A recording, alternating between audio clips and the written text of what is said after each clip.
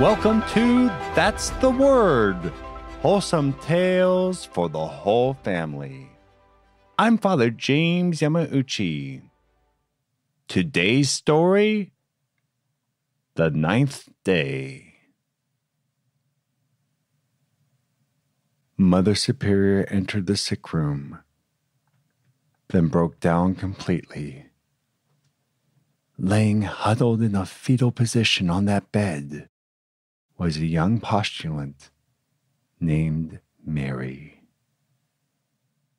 Mary was a Presbyterian convert who, against her parents' wishes, began discerning a vocation to the convent. However, the day before she was to receive the veil and become a novice, she began bleeding internally and vomiting up blood. She could not hold down any solid foods, and even water disgusted her. As the days turned into weeks, her condition only worsened. The doctor had eventually instructed the sisters to not give her any food or medication unless she asked for it. At this point, he said, it would be cruel to force any prolongation of her misery. The sisters were praying for their dear postulant, but it seemed like they were going to lose her. Through it all, Mary never once complained. She only asked that Mother Superior reach out to her parents and let them know that she had always and would always love them. Now Mary lay curled up in that bed, sickly and weak. Her fingertips blue, blood dried in her mouth. Wiping the tears out of her eyes, Mother Superior went up to Mary and asked her, "My child, would you like to receive our Lord once more?" Mary nodded slightly.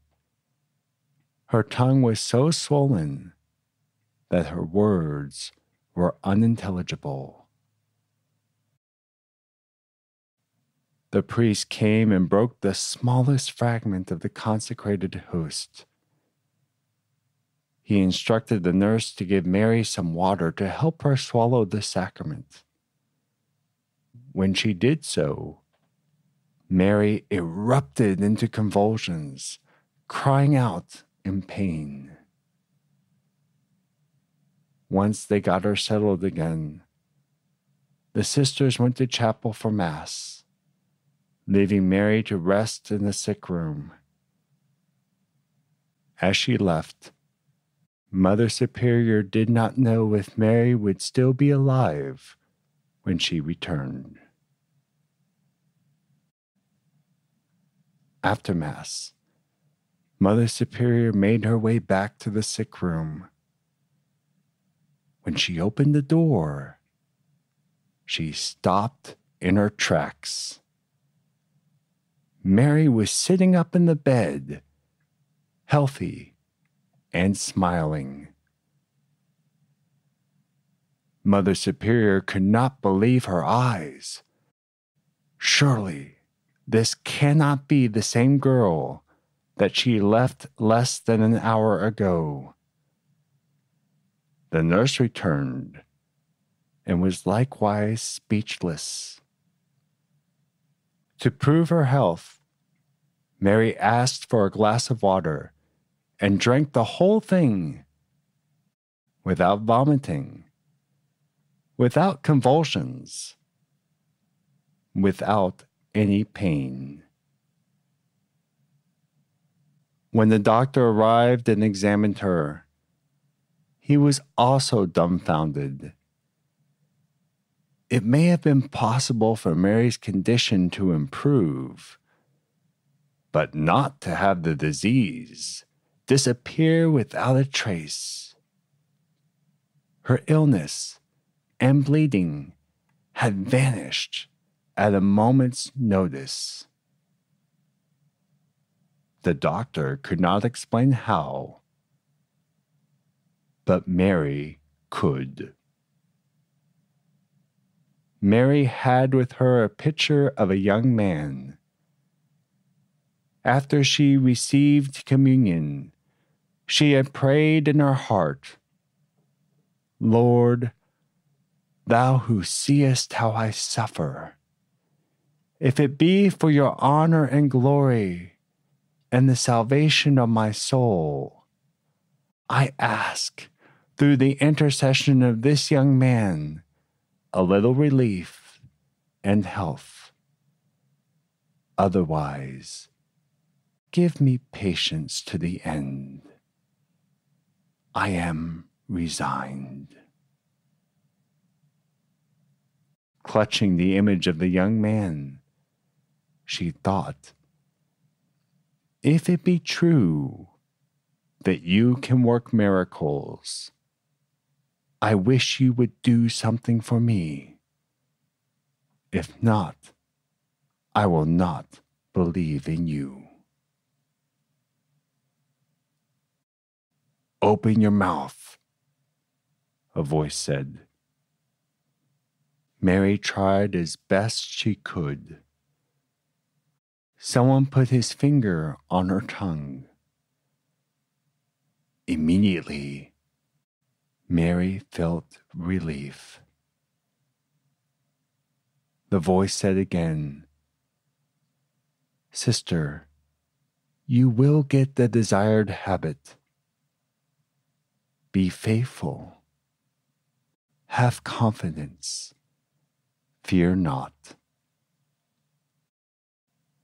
Mary opened her eyes and saw a young man surrounded by lights, holding a cup. Suddenly feeling fear, she closed her eyes and asked, "Is it you?"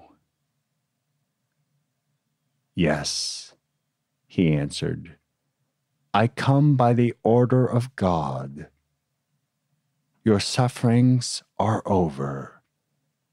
Fear not." Mary opened her eyes again, but the young man was gone. She was alone, and she was not in pain. She sat up. She rolled around in her bed. Still no pain. Mary had been cured. This young man was not a stranger to the sisters. They had been praying a novena to him for Mary's recovery. On the 9th and final day of that novena, he visited Mary and brought God's healing with him. None of them had met this young man while he was alive. He had died 200 years before, at the age of 22, a seminarian in Rome, studying for the Jesuits. The healing of Mary Wilson at the Society of the Sacred Hearts Convent in Grand Coteau, Louisiana, was recognized as his canonization miracle. A young man of extraordinary virtue who reached great holiness in his short life. Saint John Birchmans. And for this week, that's the word. Today's story was suggested by June. Thanks, June, for suggesting this one. I was not aware that there was such a cool miracle that happened just one state over from us. That's correct. And how much documentation we have of it. That's the other cool thing in terms of the details of the story regarding Mary. And we were talking before we went on air about Mary's life, and unfortunately, she did not live much longer after this occurrence where she was cured of her illness. No, she died about 3 years later.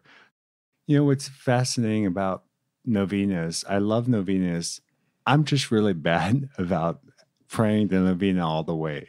You know, the period of prayer for 9 days. But it's beautiful how he was able to come on this 9th day as they ended the novena, asking God through the intercession of St. John Berchmans for the healing of Mary. And for those who aren't aware, a novena is where you set aside 9 days of prayer. Hence the term novena. To some particular cause, typically. So you're typically praying for 9 days. There's no really set prayers that you do. It's just that you're consistently praying for a series of 9 days for a specific intention. The biggest and most important novena, of course, is the Pentecost novena from the Ascension until Pentecost Vigil. And that's, of course, rooted in the scriptures, right? The apostles followed our Lord's command to wait for the promise of the Holy Spirit. So they prayed those 9 days between the Ascension and Pentecost for the coming of the Spirit. The trivia question for today's story is, nowadays, how many approved miracles does a holy person need before the church will canonize them? That question again is, nowadays, how many approved miracles does a holy person need before the church will canonize them? That's a very good question. And speaking about canonization and popes and St. John Berchmans, it's interesting. He was at the Roman College, which nowadays the building that was the Roman College in Rome is actually a high school. I remember one time that there was some protest going on. It seemed like the kids were protesting something. I was like, I don't know if that was a class on how to protest, because in Italy there was a lot of protests going on in society. So I wasn't sure if it was official class or they were upset about something. They were protesting bad protests. but so I would pass by the old Roman College where St. John Berchmans attended as a seminarium. That university is now at the Pontifical Gregorian University. That's where the Jesuits are currently teaching, and I'm an alumnus of that university. Around the corner of the present-day university is the Church of Dodici Apostoli, the Church of the 12 Apostles. Saints Philip and James are buried there, 2 of the apostles, but also Clement XIV. Now, what's fascinating about Clement XIV is he was the pope in the 18th century who suppressed the Jesuits, and the Jesuit order was suppressed for a brief period of time. And so there's an interesting tradition that the American seminarians do who study at the Jesuit University. Once we get our theology degree, after 3 years of our studies, there's an unofficial formal procession from the university going right around the corner to the Dodici Apostoli, where we lay flowers at the tomb of Clement XIV. Did any of the other students join you for that, or is it just the Americans? See, I don't remember other people doing that, but maybe they did. I'm sure St. John Berchmans probably had maybe a little smile in heaven as he watched us. Maybe just a tad bit, out of mercy. If you enjoy That's the Word, please share the word. You can see the story extras for this story, The Ninth Day, at thunderrock.org, where you can see a picture of Mary Wilson and St. John Berchmans. Thunderrock.org is also where you can sign up for our weekly newsletter and where you can find our social links and our email if you have any feedback or story ideas like June. Thanks for listening, and join us next Wednesday for another wholesome tale for the whole family.